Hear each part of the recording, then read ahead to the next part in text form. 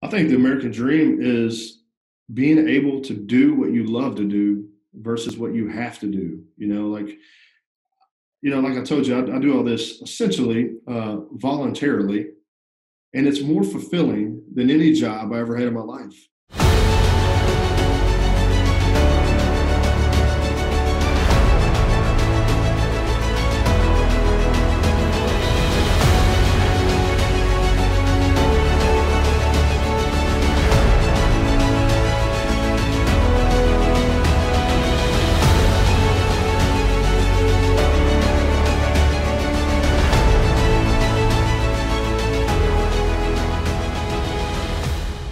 Hey there, welcome back to another episode of American Snippets. I'm your co-host, Barb Allen, here today with Jeremy Harrell, who founded Veterans Club in 2017 after he came back from or transitioned out of the military, went through many of the struggles that our veterans today go through in that transition, recognized the need, didn't wait for others to fill it, stepped up to fill it himself, and is doing some really cool, exciting, awesome things. We're going to talk to Jeremy about his time in service, what drove him to serve, the work he's doing now, the struggles he had, how veterans and non-veterans can relate to that, and some lessons he has for how to deal with struggles that are brought upon us by change in life, sudden change, sudden loss of purpose, and maybe some tips for people on how to start their own nonprofit work or jump in and address a problem that they see in their lives or their community. Jeremy happens to do it largely with horses, which I love and I'm excited to talk about. And I'm glad that we have the chance to sit down and talk with you today, Jeremy. Thank you for joining us. Absolutely. I'm excited. Thank you. Yeah, so let's get started first. You are a veteran in the United States Army. Yes. Yes. Yep. How long did you serve? 9 years. Served 9 years in the Army. 9 years. And what I like to ask people who serve. Everybody's got different reasons. Sometimes there's a recruiter walking down the hallway promising them that they'd score. Other times it was like family service. So, I'm always interested in what drove you to decide to take that leap in the first place. Well, I learned at a very early age that I had a servant's heart. I was always wanting to do something for somebody. Even in high school, I would go and deliver groceries to senior living apartment complexes. Just on your own? Yeah, I just wanted to do something good. I wanted to do something bigger than me, and so that was really the reason why I joined. And I wanted to go out and see the world. I hadn't been out of Kentucky very much at that point, and I was like, well, this is one way to do it. Like I can go see the world. Unfortunately, some of the parts of the world that I got to see wasn't the good parts, but however, I did get to the experiences I'll never want to trade out for anything. And so just wanted to do that. I just wanted to go see the world and serve my country. So you're in high school, and four kicks. I have to harp on this because, I am a mom of four, and one of them is still in high school. The other three are moved on to college. But so you're in high school, you're a dude in high school, and you have time on your hands and you say, I'm going to go deliver groceries to elderly people in the community. How Yeah, I do. This is fascinating. I They know. can't I see me, but know. I need to go in. So how did you, like, nobody prompted you to do that? You just saw. No, I just know that we don't get a whole lot of snow here in Kentucky, but we do get some, and there was an opportunity to do that. My grandmother lived in that complex, Okay. and I know that how it was hard for her to get around. And I'm like, while I'm here, why don't I just go knock on doors and see who needs something and run Oh, up to the that's great. store and come back? It was just, I don't know, just I've always just had that Yeah. desire to do that. It's pretty, I can't even explain it. It's just something I like to do. So Nice. You have brothers, sisters? I don't have any brothers or sisters. I'm the only child. So the only child, not spoiled, but actually goes back to give back, breaking all the stereotypes out there. That's great. Yeah, That's, yeah. that's awesome. Okay, so you're in high school. Did you enlist? Did you sign on that dotted line while you're still in high school, or did you wait till you got out? No, I was actually a senior in high school, and the funny part is I didn't ask anybody for their advice. Really, I went into the recruiting station one day, and within a couple of hours, I was in the delayed entry program. And then I was like, well, I guess I should probably tell my mom, right? That what I'm about to Probably. do. And her initial reaction was like, "Are you kidding? Like, you didn't even want to tell me about, just the kind of the shock of it." But then she realized how much I wanted to do it, and being the mom that she is, she was very supportive. So, Yeah, I know that we like to think that our kids tell us everything, or at least tell us the most important things. I'm learning in hindsight, kids are like, "Oh, by the way, I did that, that, that, that." I'm like, "Oh, okay. I guess we didn't really have that open door that I thought we had going on." So, surprise, mom. That must have been a good one for her. Oh, it was. It was. It took her a couple of days to get past it. She just kept saying, she would just look over at me and be like, I just can't believe that you just did that without asking me. And so I was like, hey, I want to do something good. I want to do something great. I want to go. And so she was good with that. Great. And that was in 99, and it was like Yep. in our, peaceful time, so to say, right before Yeah. everything sort of went nuts around us. So tell us about your service and some of the things that happened in service. Is there a moment that hit you? Yeah.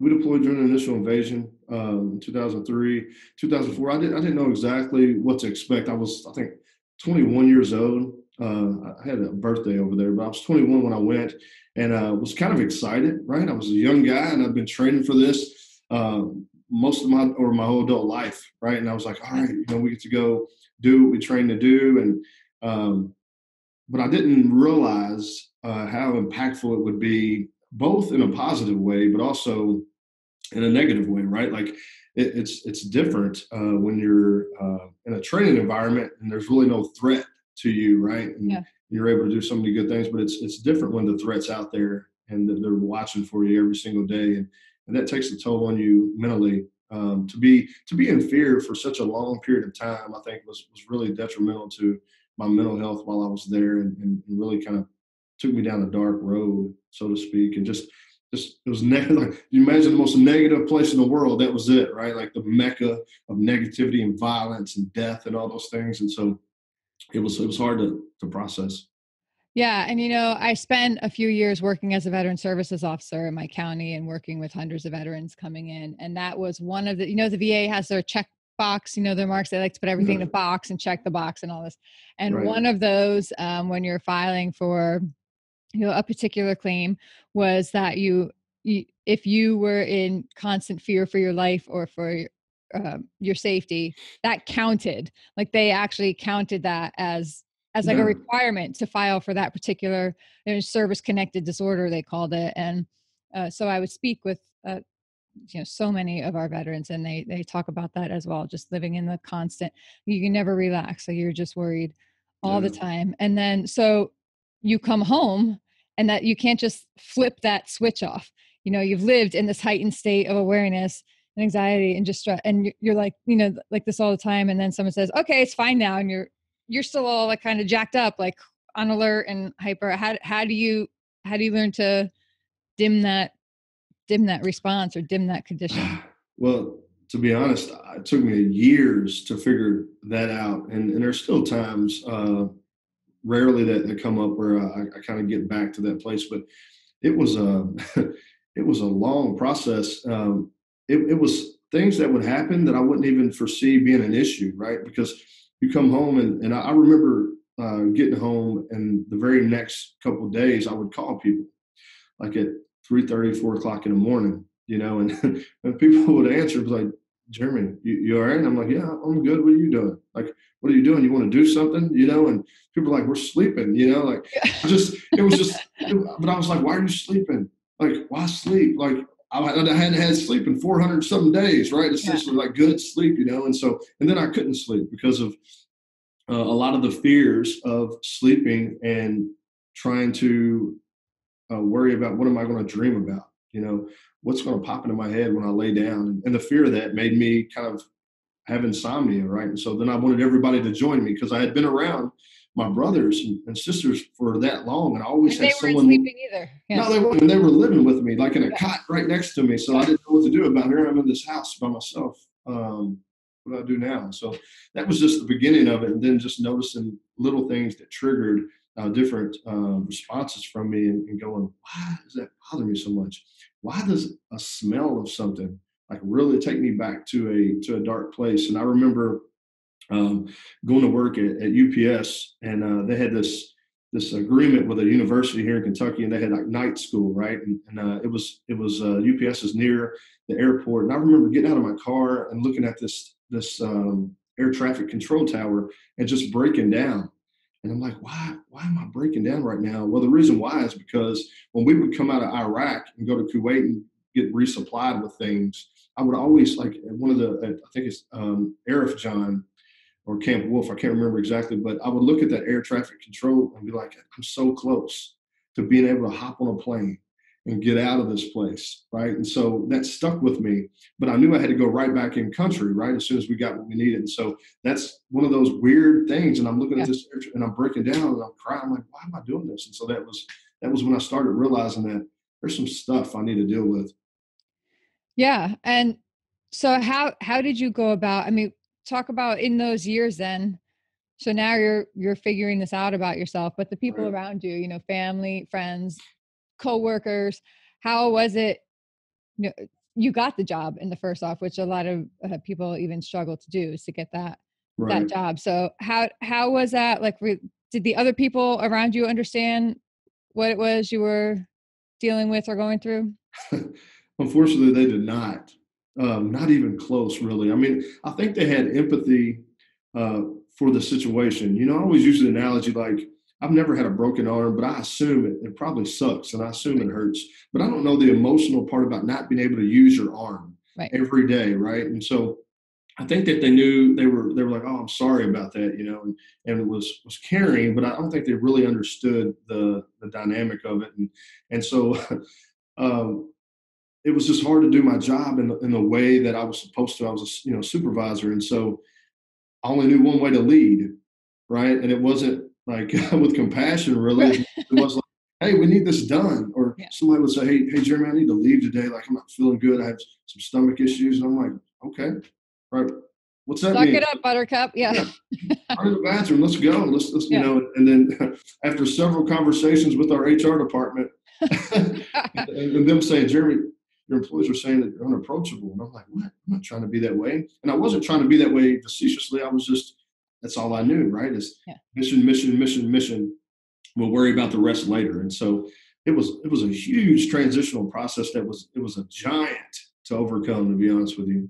Yeah. And so you got out in 2008, and I feel like in the time since then, maybe in those earlier years, there was less awareness and less public support for our veterans, what they go through. And a lot of the stuff you're saying, I can actually relate to. When my husband was killed, I went through a lot of the same, and for different reasons, but the sleeplessness, the awareness, the alert, the people not being able to understand, even though they wanted to.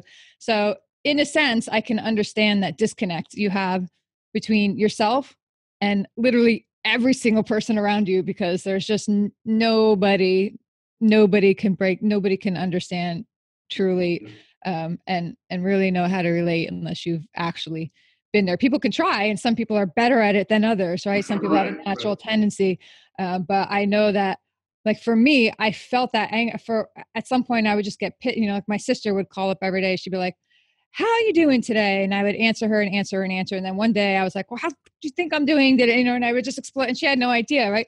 So right. that's we all try to find a way to kind of connect. And for me, that's the experience I draw upon when I was connecting with the veterans and helping them file for the claims and counseling through their crisis. I don't, like you said, I don't have the broken arm, but I've had some of the symptoms of a broken arm. So I Absolutely. try to relate to that and connect. Right.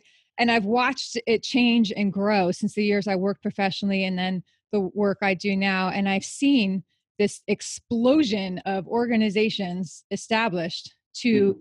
to provide the services and be that resource that our government is not. And maybe to some extent, the government shouldn't be wholly responsible for every single need, right? But certainly, I feel like they could do a lot more. But Absolutely. they're not doing it, so people are coming forward to step up.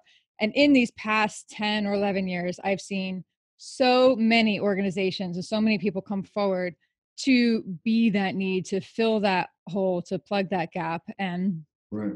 most recently, there's an emergence of equine therapy programs. Yeah. Uh, Yeah. and some of them are great and some of them are not. So Right. you are one of the better ones, and you've been acknowledged for such. You're Kentucky Veteran of the Year, correct? Yeah. Yeah. That's what they call me. Yeah. That's Yeah. what they call. There are a lot worse things you could be called. Yeah, yeah. My wife tells more people than me. I get embarrassed when she likes to brag about it, and I'm just like, you don't have to say that. No, one of the two of the things that I want to talk to you about, Yeah. since we were kind of on that path of the symptoms of kind of trauma that encouraged me to do this was I felt like there was two things. Number one, I felt like a foreigner in my own country, right? Coming back, I felt like I couldn't communicate, and I didn't know how to communicate anymore. And I didn't know what is it, because when I went, I was, 21 years old, and I'm still young, right? And that's still a monumental part of your life where you're figuring everything out. And so I didn't communicate well with people. The other part of that was I felt like a casualty of war, even though I was alive. Yeah. And I mentioned that in a docufilm that I did. I just really did. I felt like I walked around like a zombie, like I'm just, nobody can see me, nobody can hear me, and I'm over here like, hey, I need you, and that kind of thing. So that's what inspired me to do what I'm doing now. And I just wanted to touch on that before we went forward in the No, I'm glad you conversation. did, because I think that there are a lot of people, whether they're a veteran or not, who can relate to that. I always kind of compare it to silent drowning. Like somebody can literally be a foot away from you, and a child could be drowning. You don't know because they look just like every other swimmer out there, right? But they're Right. actually in grave danger. And I think that it's important for people to understand that. And certainly people who haven't served experience that too, but absolutely people who have served and done so on our behalf and are now suffering these symptoms and Right. conditions because you went out there and did what you did for the rest of us, need that support and deserve that Absolutely. support so much. So I'm glad that you identified it and came forward to, to be that person. How did you get started? You started this, this veterans club. Yeah. That's that was your baby, your idea, your vision. Who was in on the ground floor with you? So it started out just myself. I went out to another equine program out in Kansas called War Horses for Veterans, and I had no horse experience. Like I hadn't even touched a Oh, horse. seriously? Seriously, I hadn't From even been. Kentucky, you had to go to Kansas to ride. I did because I I grew up love it. in the city, and I mean I Yeah, went to Churchill Downs, right? That was my yeah. experience with horses, and so my wife though she's showing horses, dressage, all that, fancy horse stuff, and so she we were having a bad week, and she said, Jeremy, I really think that you should, you know, go to a place that has equine therapy. She said, I really think that that would help you, and it wasn't on my list to do, to be honest. And it's not because I didn't like horses, but I just didn't know about them, right? And so but I understand that happy wife, happy life, and I said, sure, I'll I'll apply for that, right? So I applied it, and in reality, I was hoping that they would not call me. I really Yeah, was. I didn't tell her that till later, but and the funny thing is, it just works out like that. Got called a couple of days later. There was a guy who was supposed to go who canceled, and Patrick, who is the founder out there, was like, "Hey, Jeremy, we'd like for you to come out." I'm like, "Oh." Well, I had him on speakerphone, so I couldn't really deny that. And so my yeah. wife was like nodding, like, yes, go. And so I went out there, and I just couldn't get out of the barn. It was a weekend thing, and they had, we did a lot with horses, but they also had a lot of other stuff going on on the farm. And I just couldn't leave the barn. And I was like, there's something about this. Like there is something about this. I can't put my finger on it yet, but why do I not want to leave? And Yeah. why am I not thinking about these things at home that's really stressing me out? And so I left there and went to another place because I was really like going through some things, and I was really like looking for programs to help me out. And Can I ask you what some of those things are? Are you open to being a little more specific? absolutely, like the hypervigilance, Yeah. the depression for feeling like I can never get better, you know and actually having a clinician tell me that one time was my very first therapy session. Took me 6 years to go to therapy, and the only reason I did that because one of my bosses was a retired Marine, and he was like, Jeremy, you got some cognitive stuff going on, you really need to go get checked out. And so I was like, oh, okay, I'll do it. The first session, she's like, we're not going to be able to help you or get rid of that, but I'll teach you how to manage it. And so that was my first therapy session ever, right? And I'm like, what am I doing here then?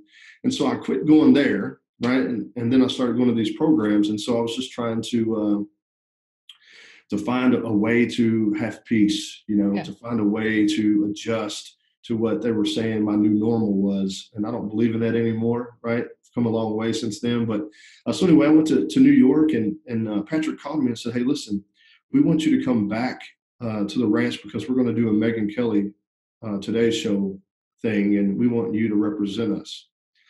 And I'm like, are you insane? Like, I've been around a horse for 5 minutes. Like, I'm the wrong guy. And he goes, no, he goes, you're a natural at this. And the way that connected with the horses, I want you to talk about that. Right. And I was like, oh, sure, I'll do it, I guess. Right. I'm an introverted guy, really introverted. But I was like, yeah, I'll do that. So flew back and we're sort of doing the interview, and we get done with that, and it airs a few days later, and I'm already back home at this time. And then Megan Kelly decides that she wants to say, and Jeremy's going to do this in his home state of Kentucky. And I'm like, oh, am I? That's what I want to Surprise. do. Yeah. So I'm like, well, I don't have one horse or farm. I live in the middle of Louisville, it's the biggest city in Kentucky, right? Um, but I just prayed about it, and my wife has these friends. The horse community, is very tight, right? And so she just reached out and said, "Hey, we want to do this. Can we do this at your farm?" I'm like, yeah. I went to go buy a horse, and the guy's like, "No, for what you're doing, you just take the horse. Just send me a T-shirt." And I'm like, "That's awesome. I can do Now that." I got to make a t-shirt, but Yeah, okay. yeah, right. No, you're right. I did. And I was like, "You want two of them? I'll send you two of them." Right. So anyway, we did that, and then we just been very blessed, and the community has believed in what we do, and they've just come together, and it's just grown from there. And then we do the other stuff, the camaraderie building stuff, the family bonding things as well. And so it just makes this whole cyclic version of healing, because they come out for the equine sessions and they get to know each other, and then they start going to our other events, and so we're Mhm. just this big family. Yeah, that's awesome. Yeah. So you've mentioned your wife a bunch of times. How did you meet her? And what part in this process of service and transitioning did you meet her? Yeah, so I met her. We've been married for almost 2 years. We've been together over 3 years. So it was after my service that I met her, thankfully, right? Yeah. Because service and marriage sometimes it's a rough deal, right? But Yeah. I met her through a mutual friend, and we just connected. And she had no experience or even idea like military culture. Right. Like nobody she knew had ever served, that kind of thing. And so she had to transition into that life, Yeah. right? Like, Yes. like Yeah. Jeremy, why do you want to set this way? Like, why can't you ever set, with your back towards the door? And why do you look around all the time? And, that kind of stuff. And I Yeah. just had to really work through that. But she's been super supportive. She's been great. And so she's a big part of what we do. I mean, she don't get on the camera and that kind of thing, but I tell you, she keeps me in line in a lot of ways, and kind of keeps Yeah. me grounded. And with the horse stuff, she's taught me a lot of stuff, and I've been to a couple clinics, and Patrick, we still talk out of War Horses. We're essentially community partners in that way. And so that's just kind of how it is. And we just do this together. She actually worked for a nonprofit, a veteran nonprofit. So this was a family event. Yeah. She's since left. She's going to school now to do some occupational therapy. But yeah, no, that's how we kind of got it all together. That is cool. And to have that thing that you didn't have, and now suddenly you're introduced to horses. Now you do have this common thing.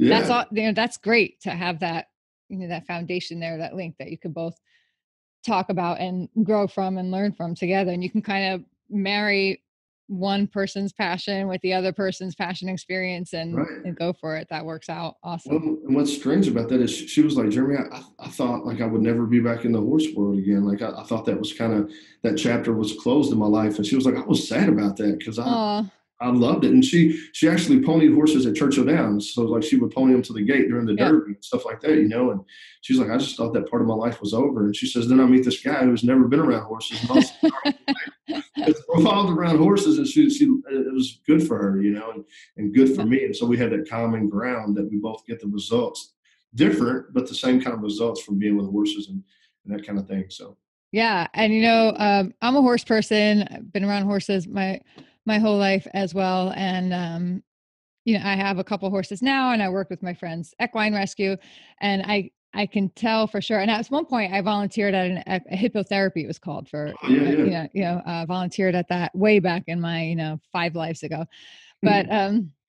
I can tell you there is something about, and people maybe don't understand if you haven't been around horses. They're so sensitive Oh yeah, to moods and stuff. So the two horses I have, one horse, yeah, he's like golden retriever. It takes a really totally jacked up person to like jack him up, right? right, But the other horse, he's like just like he's out there. It's just like the most high strung thing ever. And if you don't come in 5 degrees lower than he is, like 5 degrees right, chiller than he is, you have to get your own baseline down, man. They respond. And it's for sure. crazy how they respond to your energy and all that. The people that you've had coming in, are they surprised when they see that? Like, do they even notice, like, oh my God, why is this horse, like, is a horse super like jittery around one person and then chill around another? And do the people see that? Yeah, absolutely. And what's cool, what we know about horses is they have their own individual personalities, right? And Yes. so and temperaments. And so what's cool about our program is we're a very like hands-on program. So like we teach basic horsemanship as well, and we're out there getting dirty, and I think veterans just want to do that. They want to put their hands in things, and so that's kind of how we run the program. But a lot of times we'll go catch the horse, and that oftentimes don't want to be caught, right? We have some horses like to be out. They don't like to be in a stall or in the barn and any of that. And so there's a lot of frustration sometimes that comes in. They're like, well, what am I supposed to do now? Like, I'm like, well, here's the deal. The horse, it's not a poodle. You can't go pick it up. So you're going to have to be really authentic with yourself and figure out why that horse don't want to be a part of our herd right now. And you're going to have to do some introspective stuff to figure that out.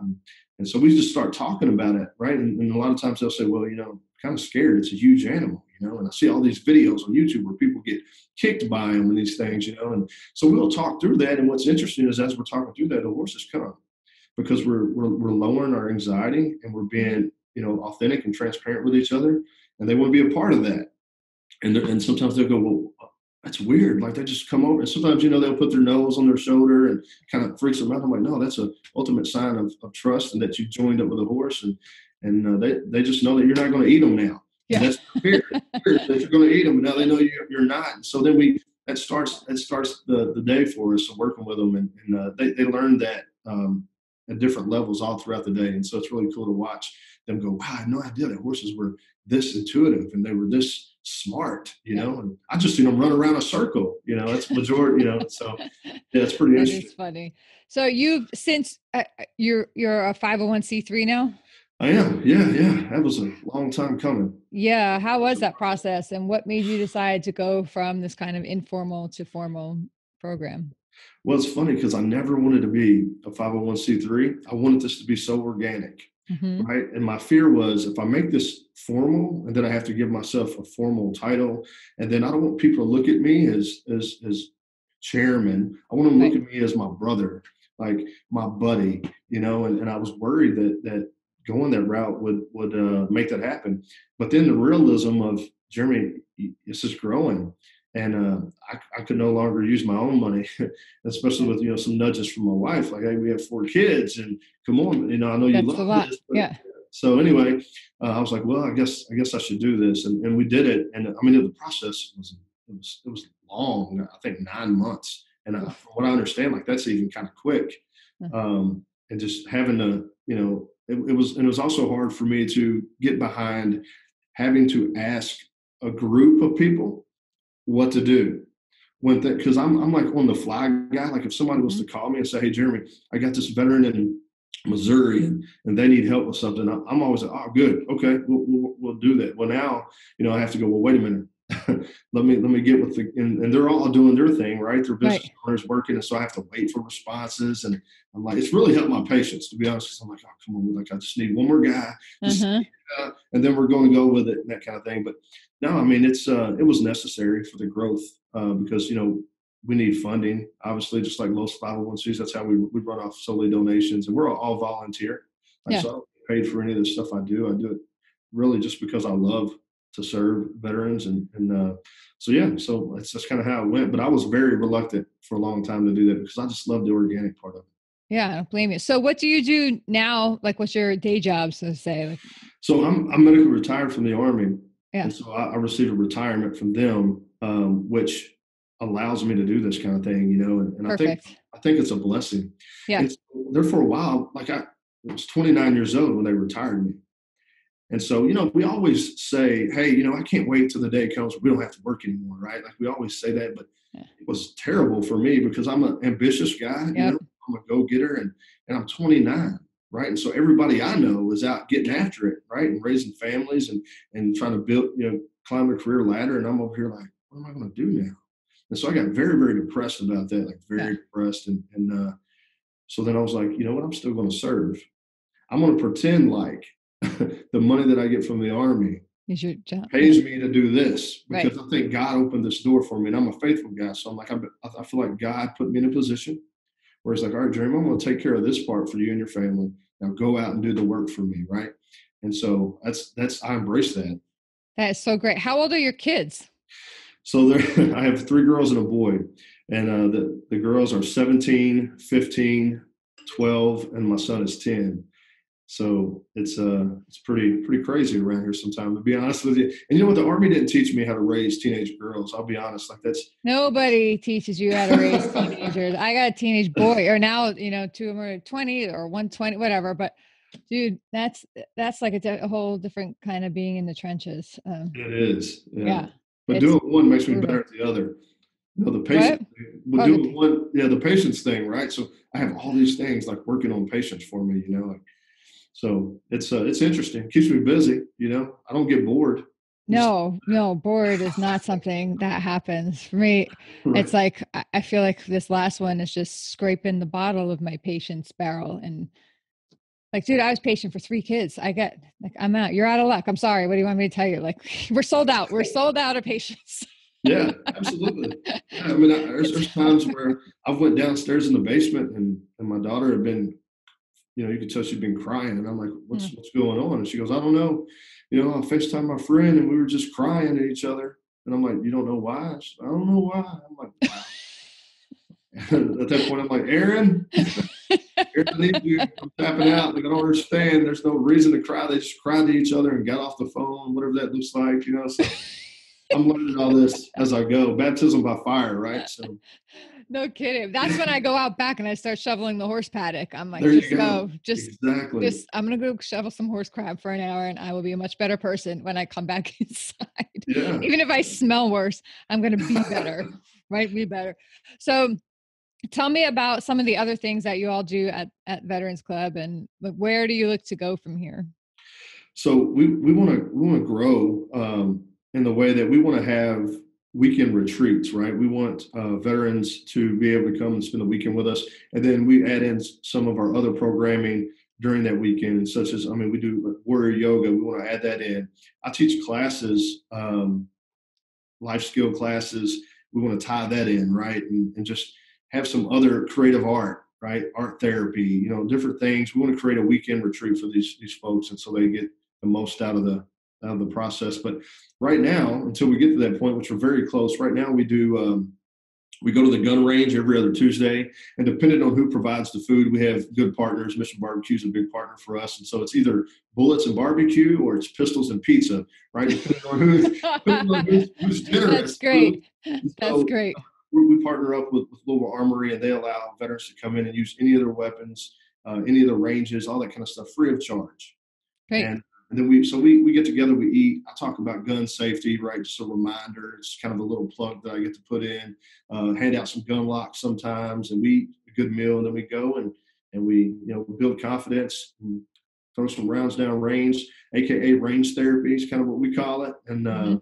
so we do that. And one of the coolest things we do is we do monthly cookouts for families, and we really believe, and I specifically believe that the whole family serves, and we want to be supportive for the whole family. The veteran, there's a lot of programs out there for veterans now. And we do a lot for veterans, but we also want to do things for spouses and children, right? We want to create that connection for them so that they have a support as well. And so it's just real cool that we all get together, sometimes 70 or 80 of us, right? We're at a park and we're grilling up some food, and you just see each other's kids like just really playing with each other, getting to know each other. And it's just really cool. We're just trying to create a family. I like to say family versus organization, Yep. depending on the venue and Yep. what I'm doing. But that's really what we're trying to do is the foundation is forging those bonds with one another. And ultimately, it's to lower the suicide rate, amongst veterans. And I think isolation is the key to that, because I was a guy who was in the basement for the majority of my 20s, wondering if it's today the day that I want to end it. And if I just had one person or come in and say, hey, and I eventually did, but going through that, if I would have allowed, I should say allowed, right? Because there were Right. people who helped me. But if I would have allowed somebody to come in and say, hey, listen, let's go do something.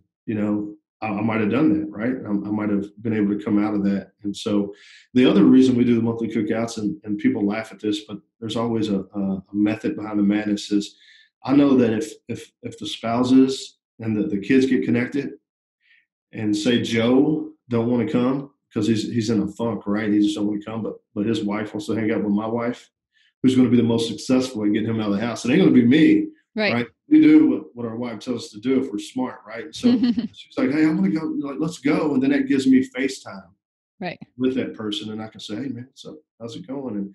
And so that's the other reason we do it. So we do that. We do some recreational activities, sometimes hike. We're trying to get a big camping trip together. But there's really no limitation. Anytime an opportunity comes up for us to serve veterans in any way, we just hop on it. So our mission statement's huge, right? Yeah. Like when I was doing the nonprofit, they're like, "What do you do exactly?" And I'm like, and they would A, B, C, and I'm all the way here in F. And I'm like, you know what? I just want to do whatever it takes, Right. whatever it takes to bring relief to these families and these veterans. I'm going to do it. I don't want to be in a scope of anything. I don't want to be a Yeah. one-trick pony, so to speak. I want to be able to do what it takes. So that's what we Awesome. do. So here at American Snippets, part of an important reason why we started it is because we believe that contrary to what's being fed us out there, we believe that this country is basically full of good people Yes. rebuilding their lives, learning, growing. You are a great example of that.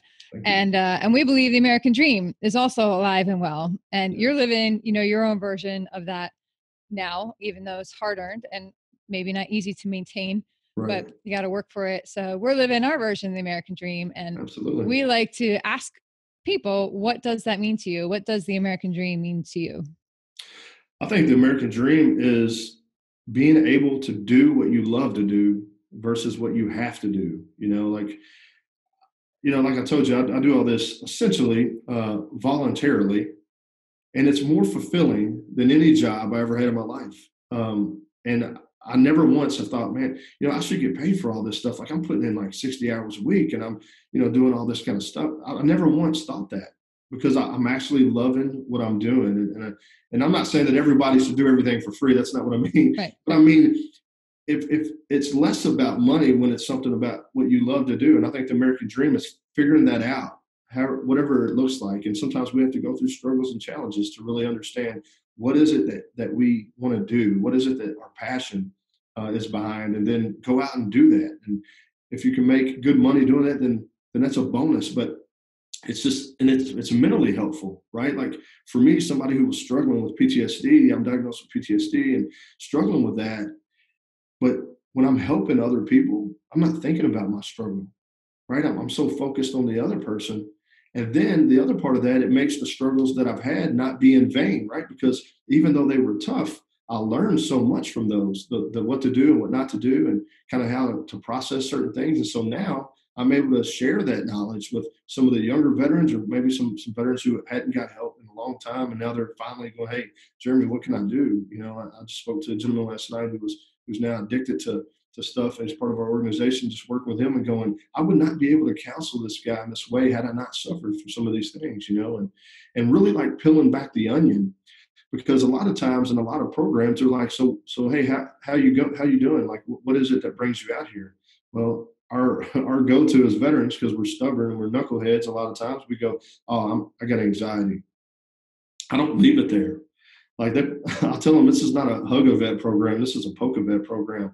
I am going to hug you, but first I'm going to poke you, right? And so we start getting into it, and I'm like, no, okay, so I get that you're anxious, but what causes it? And then we'll end up on a patrol in Baghdad, and this happened, and I'm like, this is what is the problem, not anxiety. Like, understand, anxiety is a symptom of that, but this is your real problem. Now, what I want you to do is when you go see your clinician, talk about that, right? Because that's also a struggle for the VA and other clinicians. Is it takes sometimes years to get through the walls that we put up, right, and earn that trust. So what I'm trying to do for them as a support function, and apparently they like it because they send people to me, but is to really get down to the meat and potatoes of what's going on, and that they can dive in and start working, right? And the faster we're able to work with these folks, the less chance or less time for suicide. So Yeah, great.